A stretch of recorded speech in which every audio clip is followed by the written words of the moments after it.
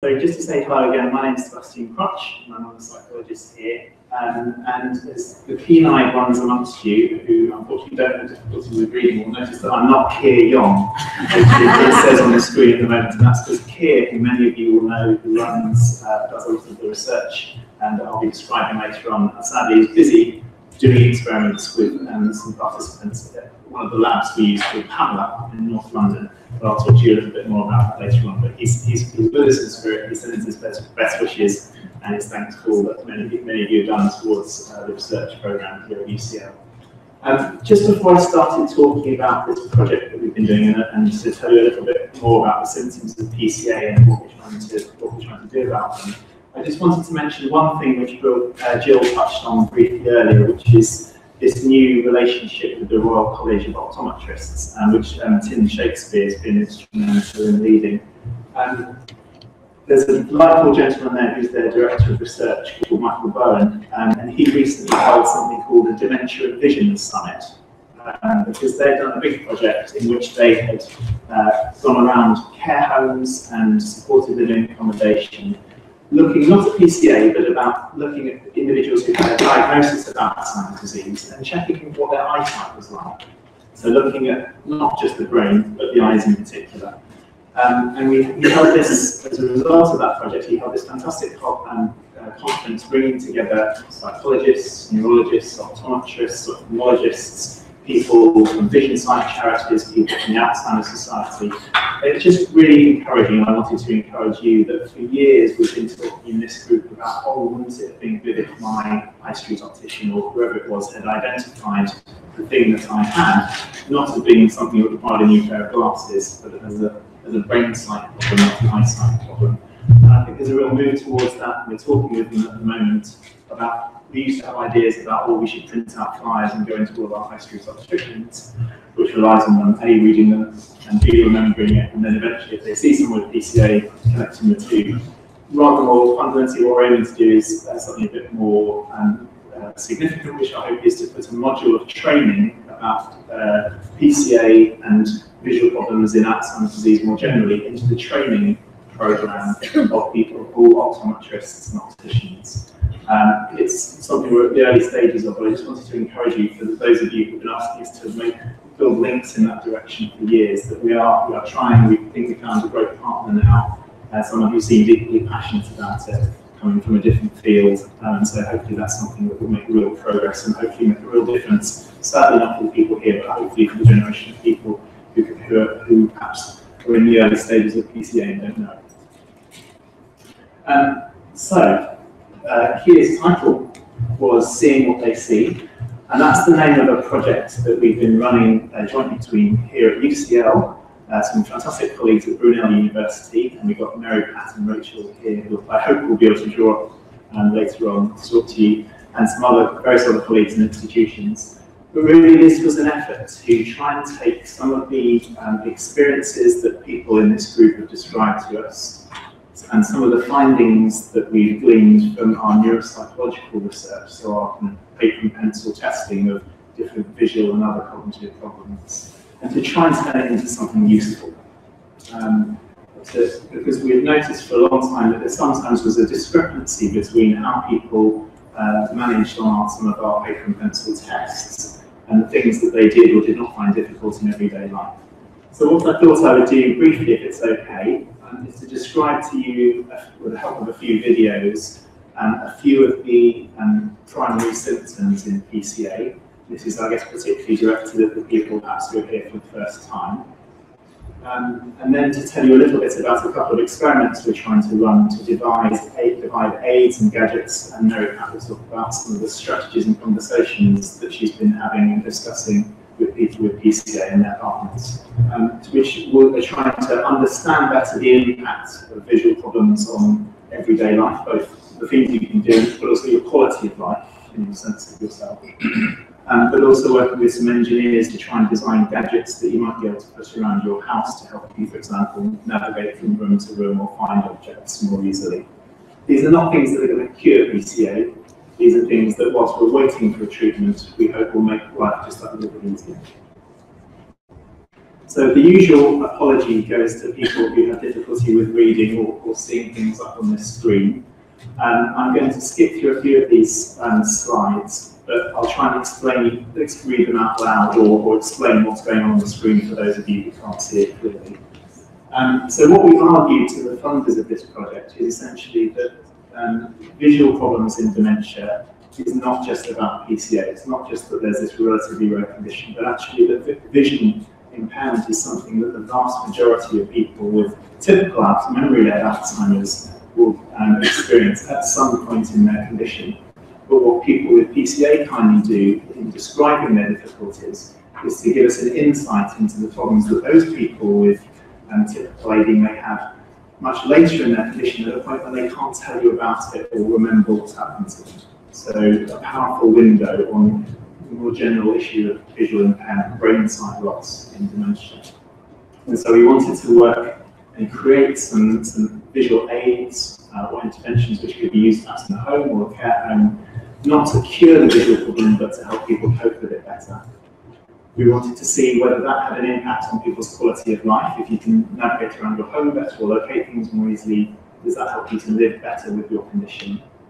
And as I mentioned, we wanted to listen very much to the examples of people with PCA and see what they can tell us about visual loss in Alzheimer's disease more generally. And broadly speaking, what we're trying to do is 3 different types of study. I'll describe the first 2, and I'm going to ask Mary Pat to come up and say a little bit about the third.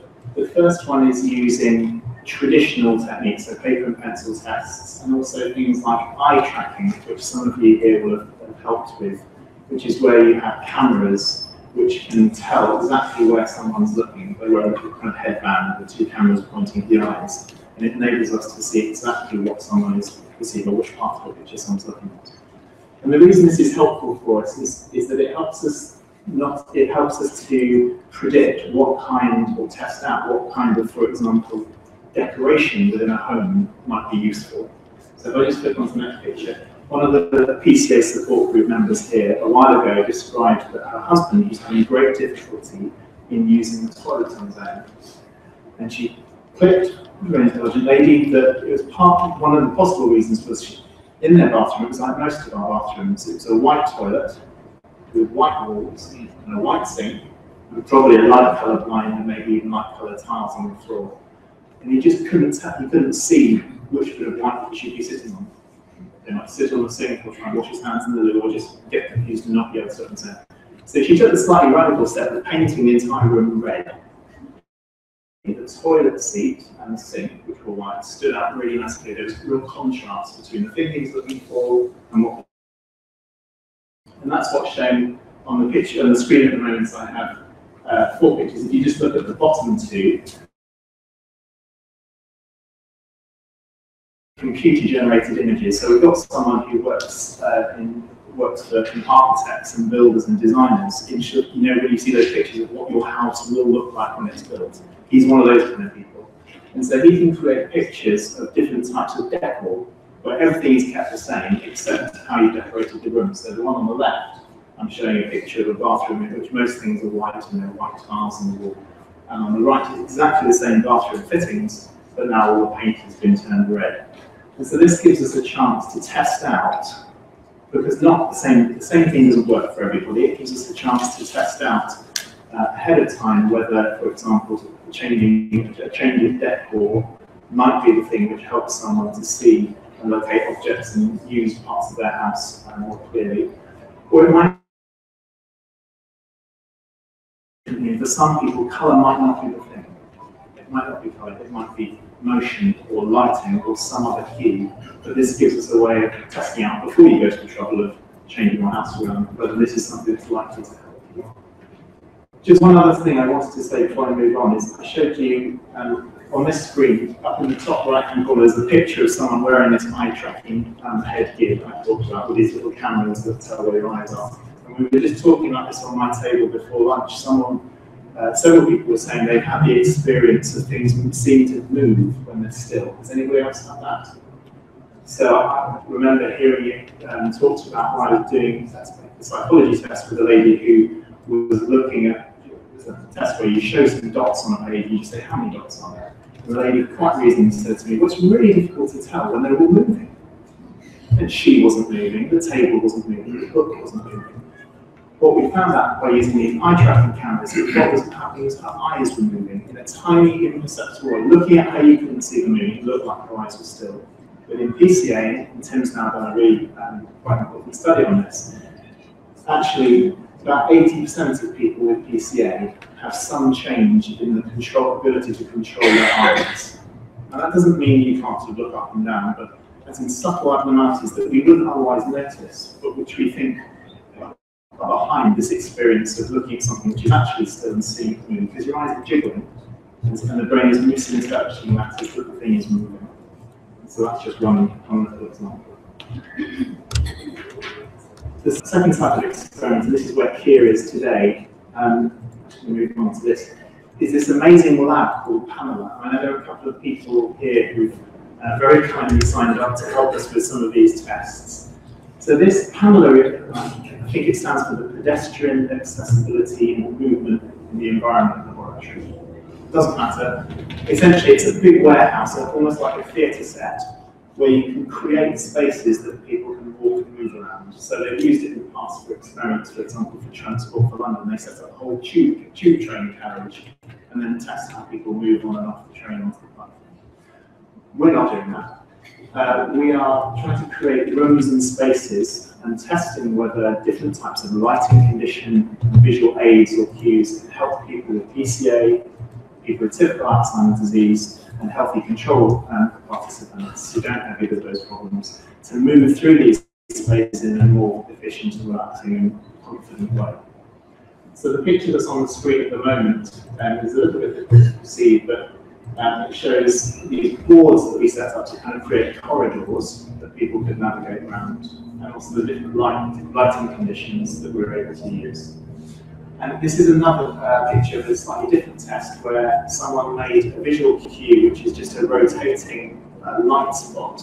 So this is an example of taking the story of that gentleman who could play badminton, who could see moving things but not still things, and seeing whether it helps people to locate certain places in space. So I'm just going to play the video, but for those of you who can't see it, all we're looking at is essentially a blank room with a door on the far side, and the person has simply been asked to just walk through the door. So they've got to navigate around the table, walk across the room and through a door. And on the door is a little light which rotates around to give some sense of motion and movement.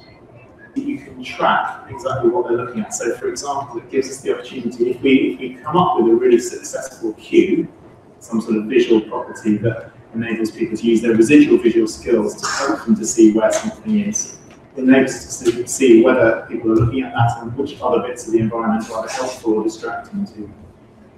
And essentially what this is trying to do is, we'd love to be able to, for example, create cues that might, for example, help you find your way to the bathroom and do more easily. Or ideally that, that like lots of people have said, well, I can get to the bathroom door, but then I can't see where the handle is. And we're doing some other tests at the moment, the experiment Keir's running this afternoon, if we can create mats, for example, so that if you want to leave a drink out, or something that someone particularly needs, then you can place this on one of these mats, which is much more visible and much more easy to find.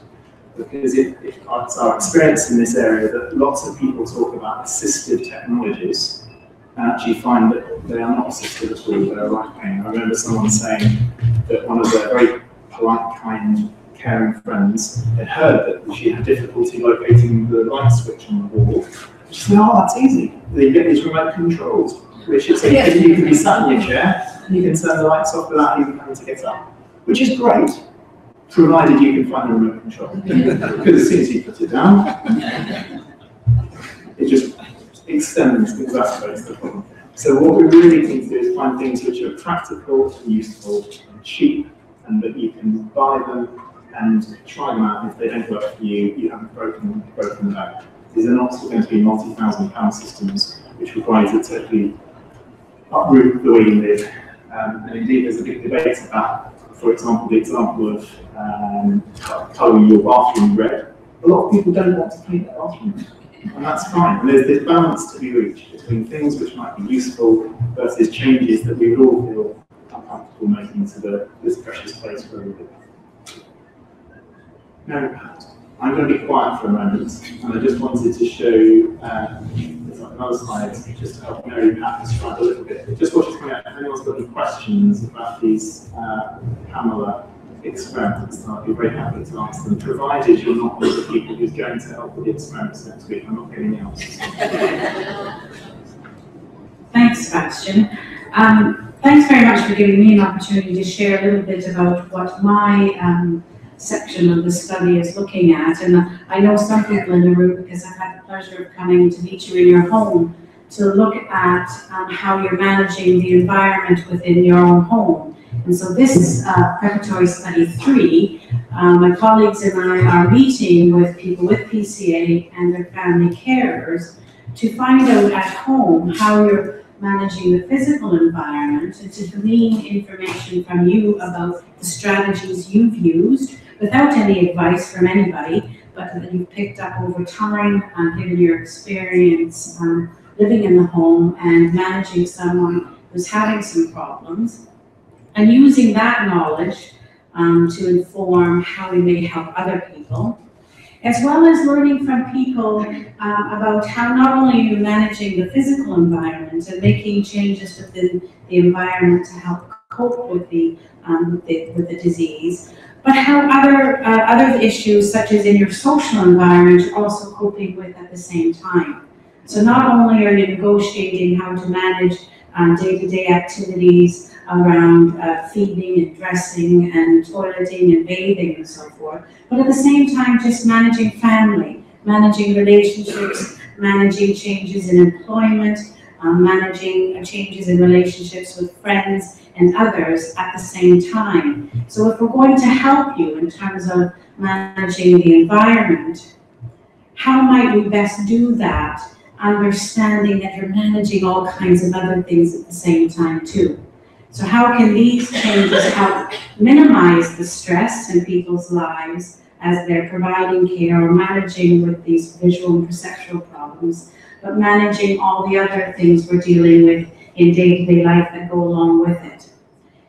At the same time, we're spending some time speaking to professionals in the community, people who are helping individuals at home, and getting advice from their practical professional experience about some of the things they've done to work with people who are managing the environment, as well as getting to understand what they know in relation to PCA in particular. So when we go out to speak to primarily occupational therapists and some of the dementia advisors or ADRO nurses who are working with people with dementia, how much do they understand about PCA in particular versus understanding dementia only in relation to memory? And so if we can find out what they know and what they don't know, then we can think about educational packages, no different than what Sebastian's doing with optometrists. How can we also educate other professionals so they have a better understanding that PCA means much more than just a memory problem that a lot of people assume that it's about. So we're working with those individuals as well. So we'll bring all of that information together with Sebastian's work and our work, and then hopefully come up with some strategies working with individuals who have the disease, carers, as well as professionals who are helping to support individuals as well. Thanks, Mary Pat. That's great. The last couple of moments, I won't go on too long. I just wanted to mention one other thing, which again, particularly Keir has been working on, which is about reading. So many people in this group and others have been describing how reading is something which was one of the earliest difficulties that they noticed, but also that it's all sorts of frustration and loss of independence that they're not able to read what they want. One of the things we wanted to look at was, can we take what we know from other experiments about different aspects of visual problems in PCA and create a reading aid that can somehow address it. Doesn't cure PCA, but adapts reading into a way that is easier for people with PCA. I'm going to try and play a sound file just because I'm not sure it's going to work. Okay, I'm going to pause it there. I think it's too quiet for most people to hear, but essentially what was being read was somebody who is having difficulty finding their way around the page. So individual words were fine, but the lady reading got interrupted in her sort of flow of what the meaning of the words were, because her eyes would sometimes, for example, not flip from the end of one line to the beginning of the next, but go somewhere else in the passage, causing her difficulty to follow what the message was. And again, I'm putting up something on the screen which some will be able to see, some will not. This is using these cameras which can see where people are looking again. At the very top, I'll try and describe it in words. At the very top, there's a paragraph of text, and this is someone with typical Alzheimer's disease reading it. And what you see, there are some thin blue lines showing a very nice smooth movement from one line to the next. There are no problems. Every word is read in the order, in the sequence it was meant to. In the second section, there's someone with mild PCA who sometimes can read from one word to the next, but then there are some big thick red lines marked in which show that sometimes they get so far in a passage and then they either have to go back because they've misread a word, or because they're trying to go from the end of one line to the beginning of the next and they've their eyes moved to the wrong place. And a third example is someone with a more pronounced reading problem, where really the words that they're producing are almost sporadically around the page. There's no ability to continue to read across the line in a sort of orderly fashion. And the frustrating thing is all three of these people can understand perfectly well. This is very much a visually based problem. So what Keir has done is to create a visual aid. I've got a video here which is going on, I hope it's going to work, which tries to address some of those problems. So rather than expecting the eyes to move to where the words are, this is a technique in which you're shown a box on the screen, so you just keep your eyes still, and the words come to you. And then move in from the side so that you've got a bit of motion cue, in case you're one of these people like the badminton gentleman who can use motion to locate things. They're presented one at a time so that the letters and other words around, as you would normally see in normal text, words are surrounded by other words. Here that's all stripped away and you've just got a nice clear background and just the word of interest. And it comes in one by one with various other visual problems in PCA which this aid addresses. I'll try and just play it just to give you an impression of how it looks. So you just see heavy snow has fallen across large parts of the UK. So it may not seem that clear to some of you, but what Keir did was he got 15 people to read passages in the normal way you'd see them presented in a newspaper or in a book, so line after line after line.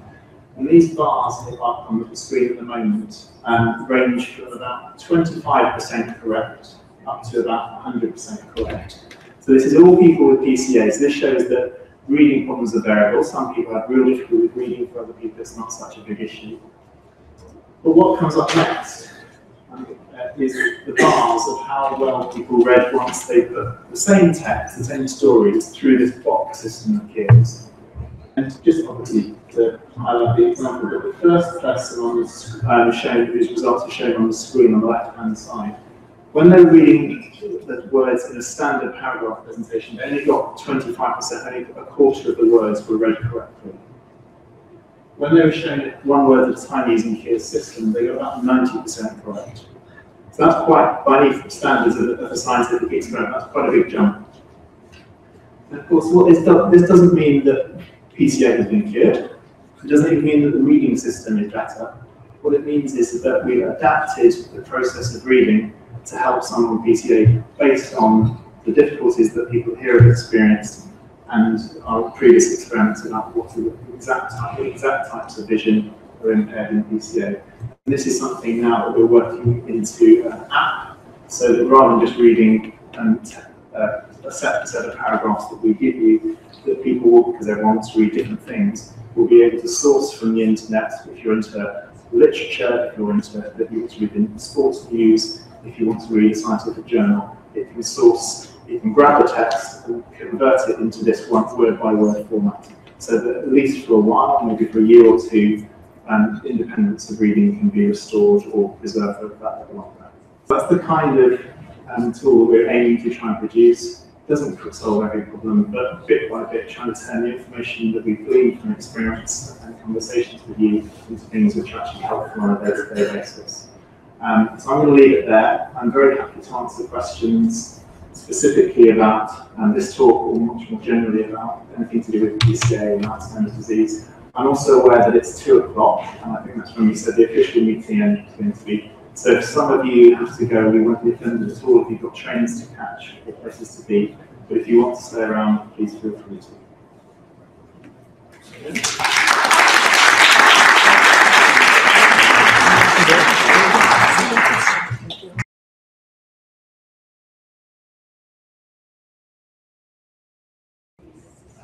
I think it might help. It might require some adaptation because with reading music, it depends which instrument you play. If you play something like the violin or the cello where you're just reading from a single stave, I imagine it might well be helpful. If you were trying to read piano music where you have to look across, you have to look across 2 staves where your eyes have to keep bouncing up and down to see what the left hand doing, what the right hand doing, that might be more tricky because you're essentially trying to look at 2 things at the same time. And chords, exactly. So I think for single line instruments, it might help. I think for more complex, where you've got to perceive the relationship between multiple different notes at the same time, I think it might be harder to help with that.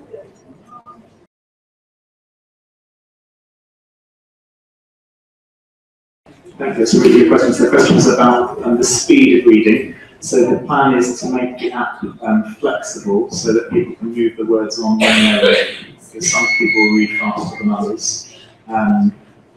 So it will have 2 options. One is you can set the sort of average reading speed, but what you don't want is to flick on too fast and to kind of get behind and feel rushed, because that wouldn't be relaxing. So the idea is to have it so that you just tap the screen and the word comes on.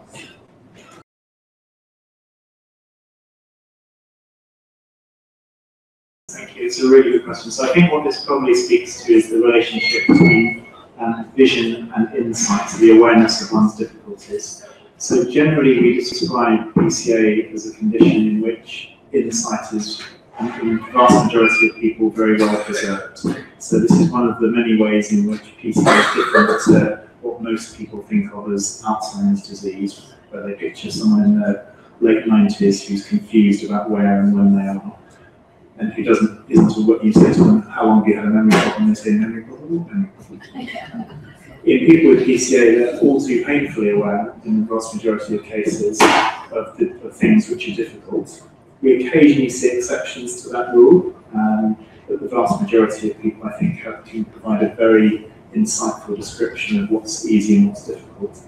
But of course, for all of us, the notion of insight into whether you've seen something, if you miss something, then of course, almost by definition, you weren't aware of it. So I mean, I occasionally will be I'm terribly looking for things around the house, but I will frequently be looking for things, and I have no conscious awareness that that object is present.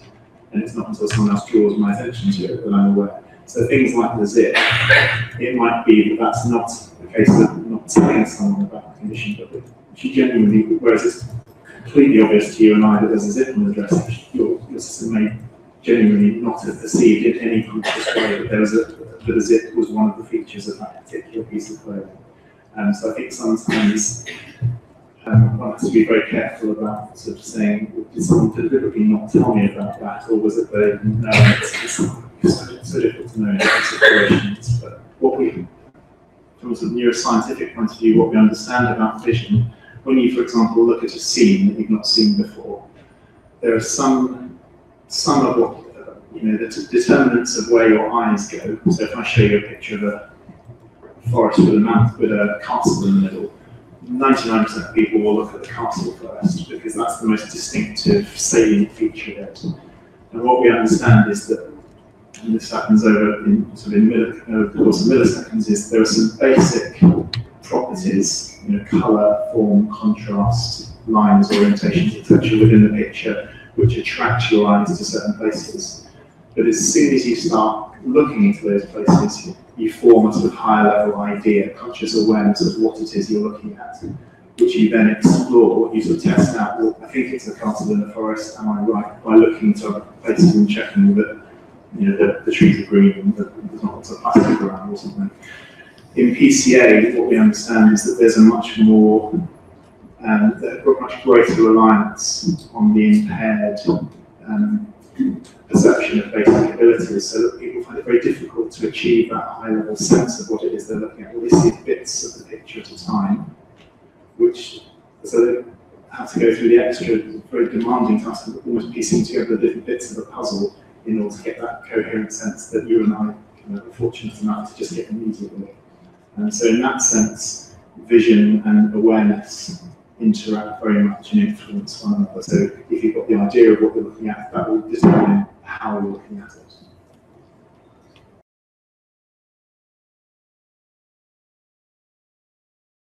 Thank you, that's really helpful. I think a lot of people have used colour in different ways. I know hearing about one person had difficulty getting their hands into the arms of jackets, and so their partner sewed on little coloured tabs at the inside the jacket so they could kind of see where to put their hand towards. And so I think it's a great idea. I think this is one of the opportunities for sharing these kind of strategies and simple techniques, things that work, things that are helpful. So thank you for sharing that.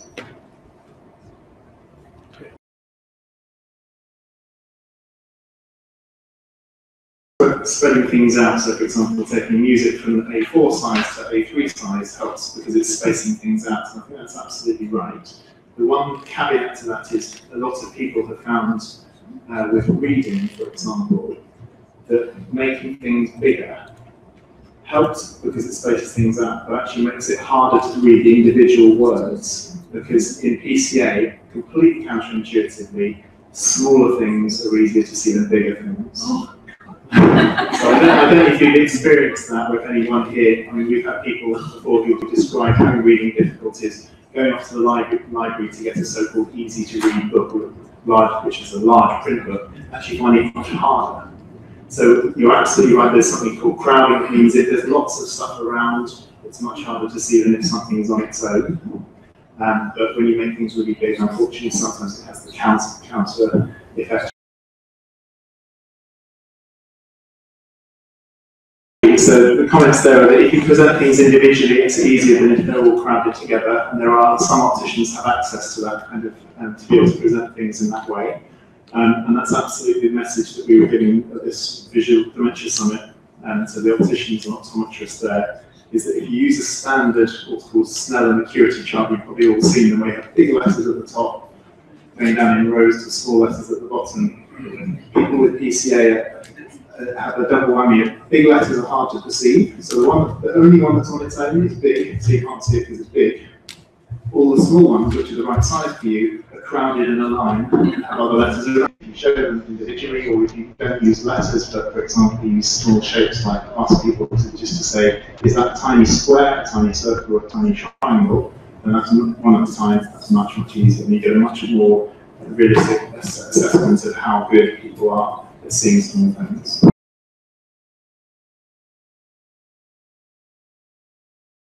So that's a really, I hope people had that question about remote controls.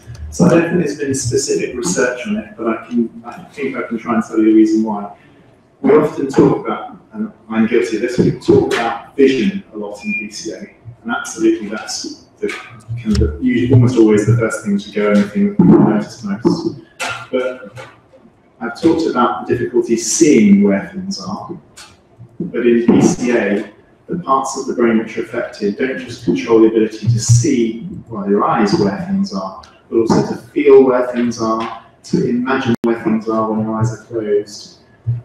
So a space in the very most general sense of understanding the difference between left and right, up and down.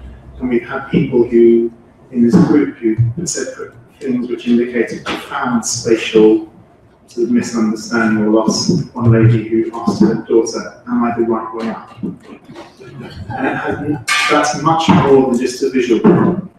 And this is why the difference between eyesight loss and brain sight loss is so, brain sight loss is so much more complicated, because in individuals with PCA, we know the bits of the brain affected help are the bits that you need to see where the buttons are on the remote control. But you or I can close our eyes and still can know where the numbers are or dial a number on a telephone. Because we've got a mental image, we've got an imprint, a picture in our mind, which we can spatially navigate around, even if we're not actually looking at things. And that image as well, that implicit vision, that internal picture, is also affected by PCA. So that's why these things, which you don't have it, I'm sorry to everyone who's got PCA, but it's so hard for us to put ourselves in the shoes of you who have PCA to fully appreciate quite how agonisingly frustrating it must be, because this stuff is just, as I'm sure you remember, before you have PCA, this stuff is just so automatic in the body. We just don't realise quite how many complex operations our brain is performing to enable us to do this, what seem like the simplest of tasks.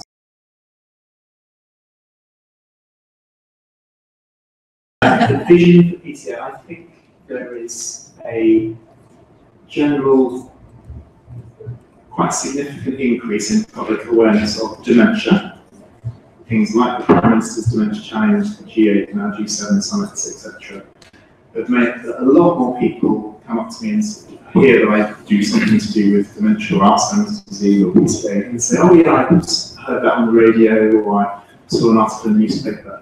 But my concern is that at the moment the understanding is very shallow, as in people, lots of people, and forgive me if this includes people here, not unreasonably at all, for example, don't know what the difference is between dementia and Alzheimer's disease. As in, dementia is the syndrome, Alzheimer's disease the disease causing it. And so complexities like PCA, an unusual form of Alzheimer's disease, are still kind of way off most people's radar. And I do feel confident that gradually people will have a broadening understanding of the different types of dementia and the different ways that it can affect people. I think that more people, not everybody, not even the majority yet, I think, know now that dementia is not just about memory, but still haven't fully grasped the implications. I think that's where we all have a role to play. It sounds a bit trite perhaps, but I think having these kind of conversations, talking about friends or family, getting as many articles in the newspaper, interviews on the radio, whatever it is, I think gradually, it takes ages, but it gradually seeps into the national consciousness and consciousness of doctors and trainees, and that's why we're so excited about working with optometrists, and in fact Mary Pat and her colleagues working with the occupational therapists, and every little bit I think helps. And so I can't give a date when PCA will be fully understood by most people. It may never happen, but I think a broadening of the understanding of dementia, we're on that pathway, and I think it's proceeding.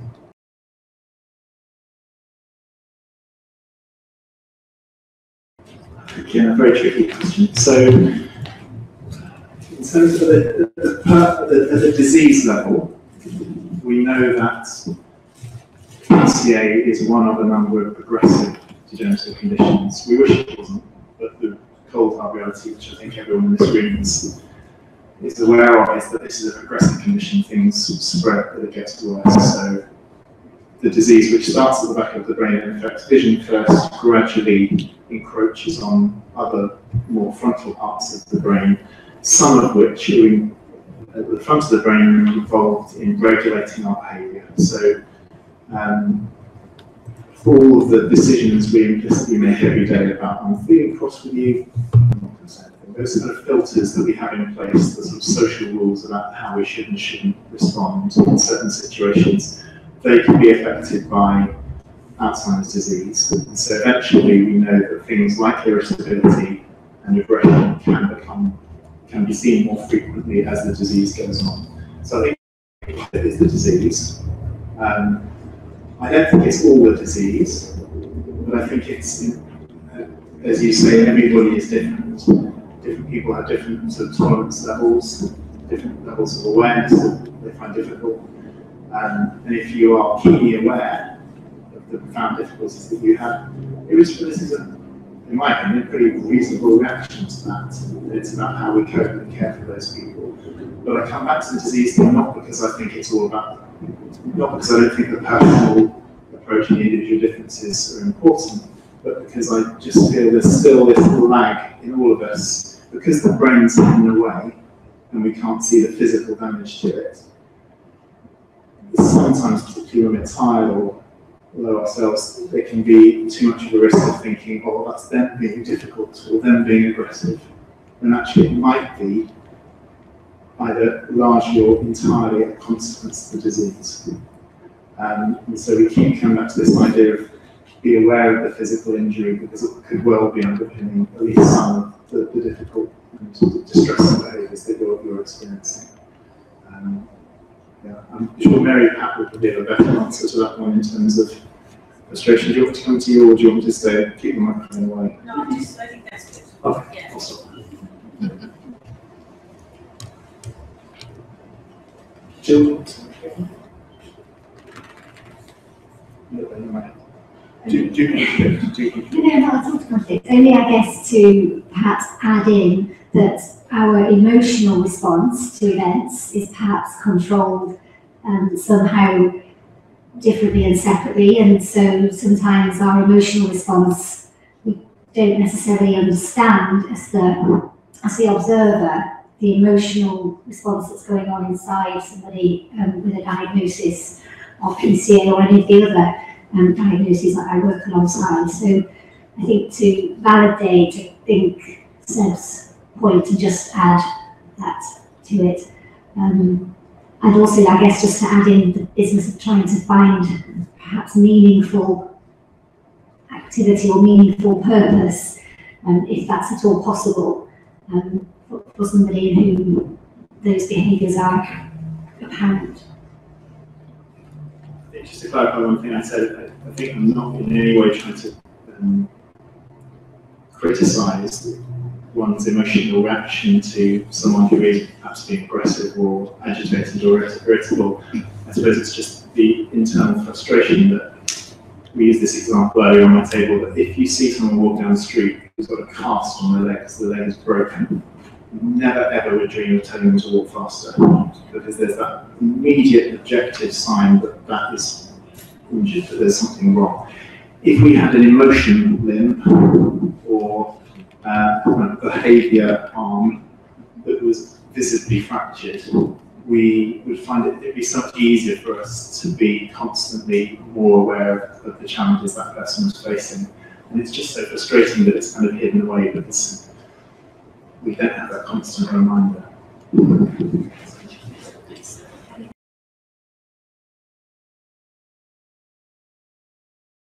Very much so, dehydration. Very, very much so. So, yes, if you're dehydrated, then any kind of confusion or cognitive function will be comprehended, for sure. And I guess in terms of diet, one would argue just the usual in terms of a healthy diet that we would all seek to sort of observe. With the dehydration question, though, I think comes very much the fact that people don't always recognise that they're thirsty. So the trigger, there's kind of different factors, aren't there? Being motivated to know that you need a drink is one issue. Being able, once you know you need a drink, to go and make yourself a drink is another.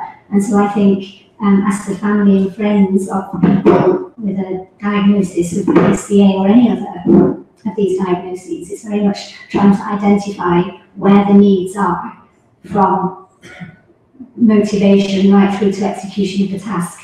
And it's very easy to put a drink in front of somebody if you don't realise you're thirsty and you can't see the glass. It's not going to be there. Thank you.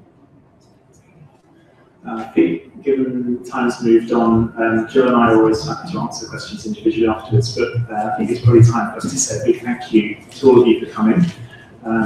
It's difficult for me to explain quite what a privilege it is to have so many of you taking all the time and effort and trouble to come all the way into central London, which is not easy for us to get to, particularly if you have PCA, and to come and take part in these conversations, to support one another, to help us with our research, and to sort of share in what is, I know, a series of very difficult experiences. So I always end by thanking Jill, but perhaps today I'd like to end by thanking you and getting you to thank each other for all the support you provide to us and to one another. And I wish you a safe journey home, and any queries, come and find Jill or I. Thank you.